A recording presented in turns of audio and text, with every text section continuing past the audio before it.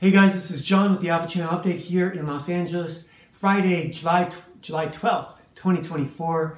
And I am here to show off my comic book to you guys, Ashley Fox Ninja Babysitter, The Last Valkyrie. And this is free. It's the first link here in the description. You guys can download it. It's just a PDF, but it's great. I'm really happy with it. My best friend from animation school drew it for me, and I wrote it. It's a continuation of the two novels I have that are up on YouTube right now as audiobooks. You can download them from Smashwords for free as ebooks. You can buy them from Amazon. They're not very much if you want to actually read the physical book. But this is Trials of Ash, the legacy of a mad scientist and the legend of Ashley Fox. So this is about this girl, Ashley. She's a kung fu superstar, and she gets sent up against a gang of serial killers. It's pretty insane. Oh, one more thing I want to talk about really quick. This is the robe, and I have to give this to my employer. Theft has skyrocketed so much in our state of California that now companies are stealing from other companies. If civilians can rob stores, companies can rob each other.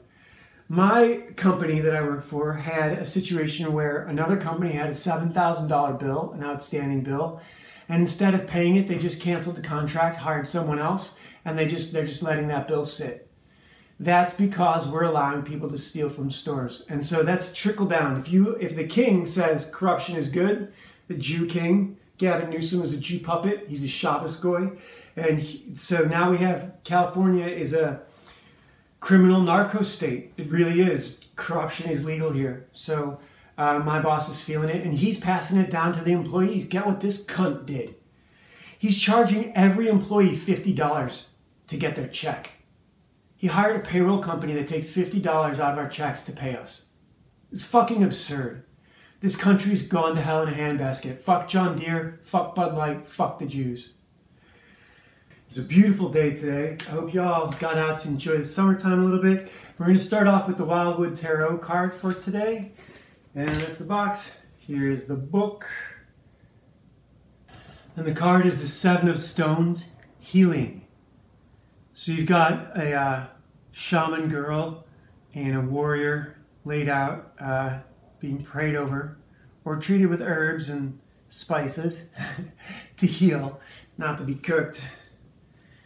And you know, it's funny that cooking people, gotta tell you guys, today was a pretty hard day for me. Not because anything happened, just because I got really, really angry. I'm disgusted with what this country has become. I despise what Western civilization has become, and it is 1000% the fault of the Jews.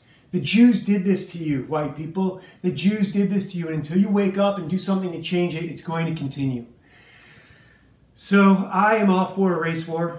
Cliff High says that July 15th we should be expecting something to break, or late in the morning, like early morning of July 16th. And what I suspect it's going to be is the Epstein client list. I think the Epstein client list is going to drop, and when it does, it's going to change everything. John Deere is already getting the Dylan Mulvaney Bud Light treatment, and we're going to see more of it and more of it and more of it. Boycott, divest, and sanction these Jews. Ghost them, ignore them, drive them out of your life. Refuse to use their money, refuse to work for them. Whatever you can do. And then we're going to deal with all the rest of you. What the Jews are doing in Gaza, what they're doing in Ukraine. They murdered all those white people in Ukraine out of ethnic revenge for what happened during the Second World War, and now they're going to try and profit by making money rebuilding that country. I despise them. Any God that is in charge of this world, when I die, I'm going to murder God. That's my goal. The sooner I die, the happier I'll be, because I'm going to fucking kill him. And all I am is liquid hate today. I am just liquid hate. From the ocean to the sea, the dry land must be free of Jews and blacks. So, continuing, we have Conan the Barbarian, number 72. This is actually a good one. Conan and Bellet. I didn't look up who did the cover. It's actually a really nice cover. Maybe I'll put a little graphic over here to say the name of the artist. I don't think it's John Buscema. Might be. It's got a little initial right here. GCEC I suspect is Ernie Chan, but I don't know who GC is. Might be Gary Kopweiss, that might be a K. Great front page. Conan and Bellet. The only thing about this one, now this is a standalone issue. Let me see if it's to be continued.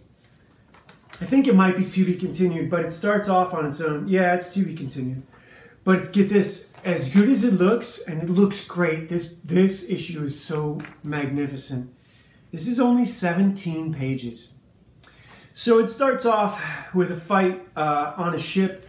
Conan's pirates are attacking another ship, and Bellet tells them that once they've surrendered, not to continue killing them. She tells her black corsairs not to murder the captain once they surrender, once they throw down their weapons, let them be. But one of her blacks decides he's going to kill one of these white guys, and Bellet calls him out on it. She says, are you doing this because he's white? She doesn't say the word white, but are you attacking him because of his race? And the guy backs down, but then he's obviously harboring a grudge, which is interesting. The other fascinating thing about this is only 17 pages. Every other double page spread is an ad. So like this one that I just passed up, an ad. This is Joe Weider. Arnold's down there. This is Lou Ferrigno right there. So we have a two-page spread, and an ad. Two-page spread and an ad. Two-page spread and an ad. And it just goes on like this. Like I said, 17 pages this issue. Now, I don't know if that's writing or art, or if they didn't have time, or what the situation is. But even at 17 pages, it holds up. It's a good story. And you know what I loved so much about yesterday's was that Conan took the time out of an adventure to help a friend. He was chasing Red Sonja and trying to help Bellet, and he took time out to help a friend. And that was just amazing. So here, Bellet finds out that in order to cure the witch doctor, who she's known all her life, she needs to go back to her homeland, where she has been the daughter of a king and the goddess Death. And her father was, she believes, murdered and replaced by his brother, kind of like Hamlet, only if Hamlet had a daughter who went out to be a pirate. And so now she finds out that she has to go back home to fetch some herbs that had been stored in the royal bedchamber. And that's the only thing that will heal this dying witch doctor. It's a male. It doesn't look like a male, but it is. And so Conan and Bellet, another ad, are going to go home to her home city and try and fetch this vial of magic herbs to cure the dying witch doctor that Bellet's known all her life. So when they get into the city, there's a series of confrontations, and they pretend kind of like a Jet Li and Junbo and Shinbo in Twin Warriors. Twin Warriors is, by the way, it's also called Tai Chi Master. It's called Tai Chi Master in China. Probably one of Jet Li's best movies next to Fist of Legend. It's my favorite. Junbo is Jet Li and Shinbo is the other guy, and Shinbo dresses up like Shredder at the end. And so they do a little thing similar to them. They pretend to be acrobats when they first get into the city, and Conan trips Bellet and she smacks him in the head with a log. He trips her because she was actually going to murder the guy who insulted her, a city guard. And then he laughs when he sees her smack Conan with a log, and he agrees to take them to the royal palace to put on a show for the kings, because I guess they're bored. Kings are always bored. 2 pages of ads. So, let's see what happens here. This is them riding up to the palace, and I believe they get introduced as well. I might cut here so I can take a look at this. Yeah, they get introduced to the king. And the king, of course, is governed by a Stygian. The Stygians are like Egyptians, and this might be Greece or Crete or somewhere like that. Maybe like, I don't know, any of those Mediterranean cities. But, so this king, who is the Bellet's father's brother who stole the throne, doesn't recognize Bellet because she was 10 when she left. And then there's this Stygian wizard who is there, who's bossing the king around for another king, because this is a puppet king. He's ruled by the Stygians, who are the Egyptians, and that's this guy. Because there's always a wizard, and there's always a corrupt royal.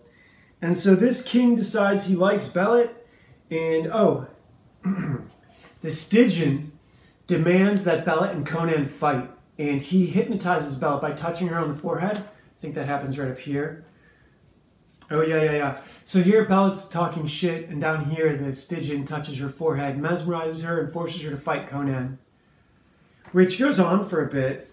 So the fight breaks up, and the king decides that Conan will serve in his army, and Bellet will serve in his bed. And he takes her to the bedchamber. So Conan gets marched out at spear point. While this page looks really good, Bellet's here in the bedchamber with the king, and he's, not really romancing her, but he is talking smack. And Bellet, he says, why don't you take a seat?